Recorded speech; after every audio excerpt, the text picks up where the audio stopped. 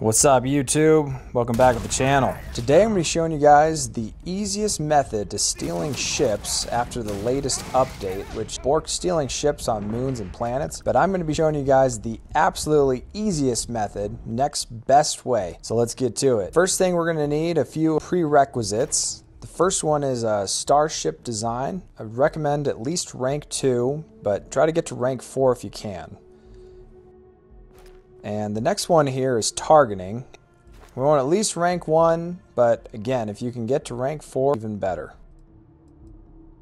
And then lastly, we are going to need piloting, rank 4. You can easily upgrade this skill in the Vanguard Pilot Simulator on Jemison, or check out my other video, Quick XP Exploit. You'll be ranking this skill up in absolutely no time. So here we're going to be heading over to Cheyenne. If I can find it. There it is. And we're going to Aquila, and we're going to be doing some ship modifications here.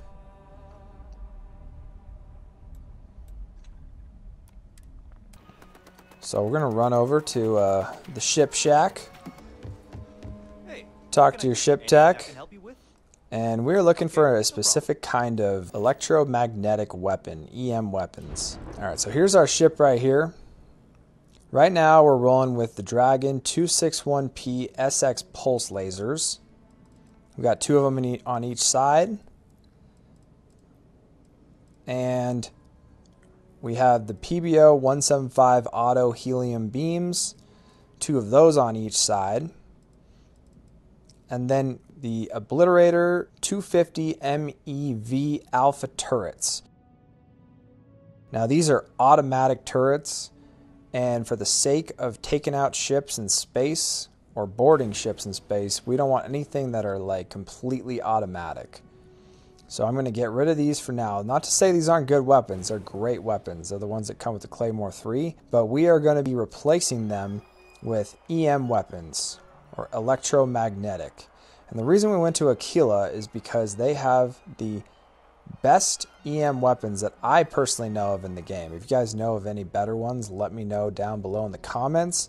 But I'm going to be equipping my ship with the Tesu 501 EM suppressors. They have 108 electromagnetic damage, and we're also looking for the lowest amount of hull damage possible. If you aren't at rank 4, you can get the 500 EM suppressor at rank 2. It does 87 electromagnetic damage. Alright, so we're going to put 2. That's the max you can do with this specific weapon, is 2 of them on your ship. I'm putting my helium beams in slot 1, the lasers in slot 2, and then the electromagnetic weapons in slot 3. So now, we're going to be heading over to Serpentis. If you guys are familiar with Serpentis, you'll know that in this system, if you go to any moon or planet in orbit, there's a 95% chance that you're going to run into an encounter, either Varun or Ecliptic. And we're going to Serpentis first. I know it's only a level 55 system, but I just want to show you guys how this worked first before we go and try and find some of the higher level ships. So here we've got a Varun Revelation 2. It's actually not a bad ship. It's the exact same ship as the Storm Rider, the Galbank Storm Rider. It's just the Varun enemy variant. It's literally the same layout. So first thing we want to do is take out the shields. We're going to be using our lasers to take out the shields. And then target it. And we want to make sure our EM weapons are at full capacity with our power levels. And you can see that the EM weapons are just destroying these engines. And you can also take out the weapons pretty easily. And this is why you wanted the hull damage down as low as possible, because this will allow you to take out all the systems without destroying the ship. So here you can see they're just dead in the water. There's nothing they can do. They are completely dead in the water, and if you do wait long enough, their weapon systems will start to come back online. Like you see right there, the laser just came back online. And I think eventually their engines will also come back online if you wait long enough. So I was just showing you guys this. Just, I mean, you can mess with them and you can keep taking out their weapons, but once you get those engines taken out, that's when you can finally dock the ship.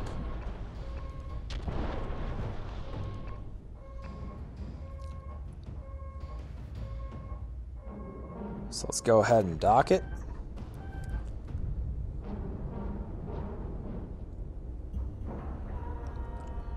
You want to take out all your crew.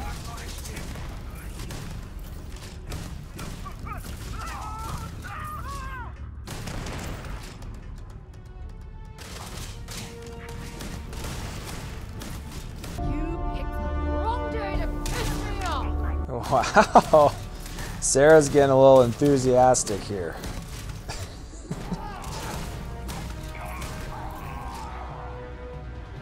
Alright, so once you've taken out your crew, make sure to check the captain's ship locker. I forget to do this all the time. I'll steal a ship and I'll sell it, and I forgot to clear out the captain locker, and that's just credits you're going to lose if you don't do that. In this case, I also got an epic item. Sometimes you'll run into that as well. So once you take out all the crew, you can sit down in the captain's seat. And there you go. Rune Revelation 2.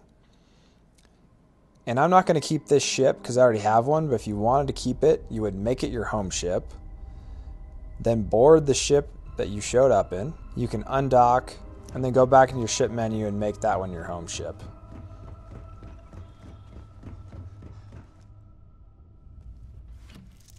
So some of the other planets I like to go to, or systems I should say, are Huygens and Hawking. These are some of the better areas for getting high-level ships, and you can just kind of go around in a clockwise rotation and see what you can find.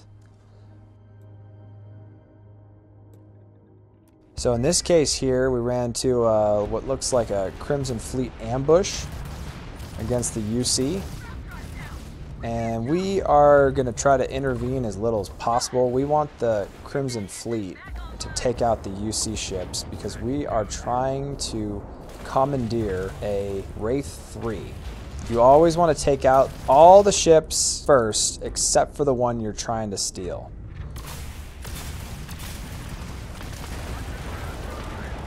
So here we've got a Wraith 3. Go ahead and go into your targeting systems. Make sure your EM weapons are maxed. We're going to take out the weapons first here.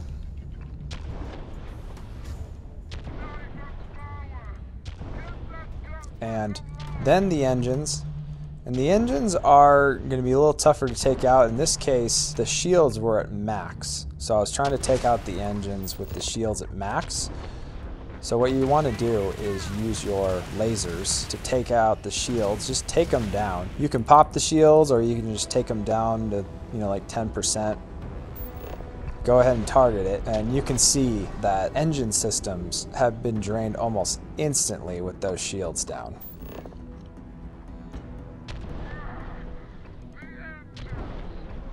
So you can go ahead and dock it now.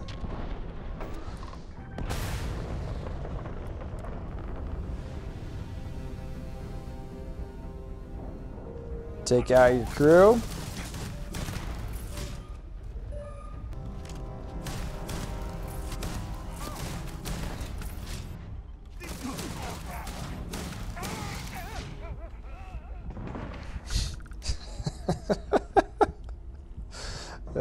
Awesome.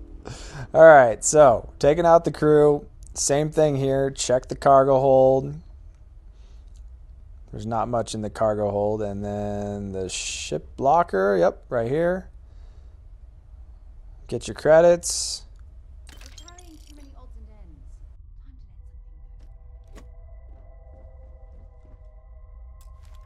All right, sit down in your seat. And there you go. Crimson Fleet Wraith 3. This one I am going to keep. I'm probably going to sell it. This one's got pretty good value. So I'm going to go ahead and make it my home ship. temporarily.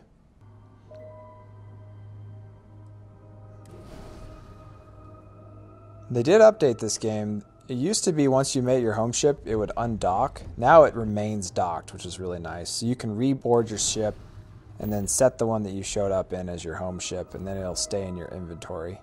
Some people like flying it off, but I like leaving in the ship I showed up in. So a few other systems that are good to look in is Archimedes, Hawking, and then Bohr, and then also Fermi. Fermi's awesome because there's a ton of moons, tons of planets. And like I said, I just like going in a clockwise rotation. I hit all the moons first, then the planet, and then I go to the next set of moons, and then that planet, and just keep going around in a circle. So in this case here, it's a similar situation. We've got ourselves a spacer ambush up against the UC, and we're just kind of hanging back, seeing what happens. If we have to use our autosave, we can, but essentially we want to make sure that the Spacer Hyena 3, that's the ship we're going for, essentially is not destroyed in this battle. And it looks like the Spacers are going to win this one because we didn't intervene.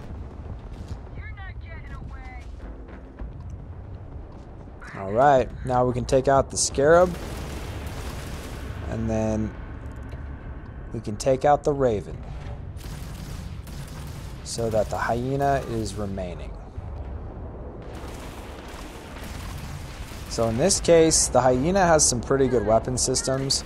We want to take out those weapons as fast as possible. And you might need some ship parts. I needed some ship parts for this part. They almost took me out.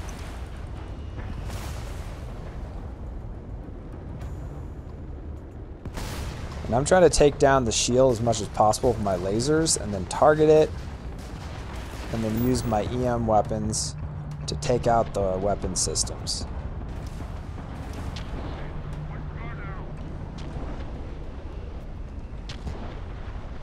Alright, weapon systems are taken out. And now last thing, we target it again and take out those engines. It should go down pretty quick based on where the shields are at.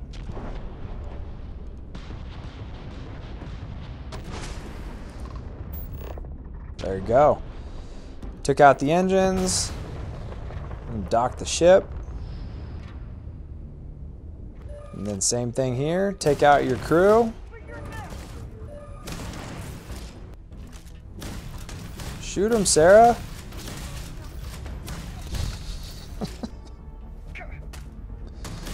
Get him, Sarah. Yeah, these hyenas have a ton of people on board. You're going to be playing a little hide and go seek for a little bit.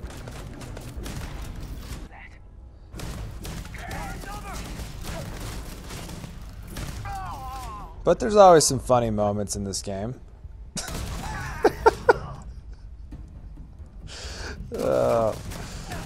Sometimes the animations kill me in this game. Alright, same thing here. We are looking for the captain's locker right there. Take your credits. Sit down in your seat here. And you've got yourself a Spacer Hyena 3. 500,000, 81 credits. This is actually one of the higher valued ones I've seen. There's other Spacer Hyena 3s that are lower value. And in this case, I'm going to be selling the ship unregistered. Stay tuned. I've got an updated guide to sell unregistered ships in like the most efficient way possible. It's going to be a pretty solid video. Stay tuned. But anyway, that'll do it for this video.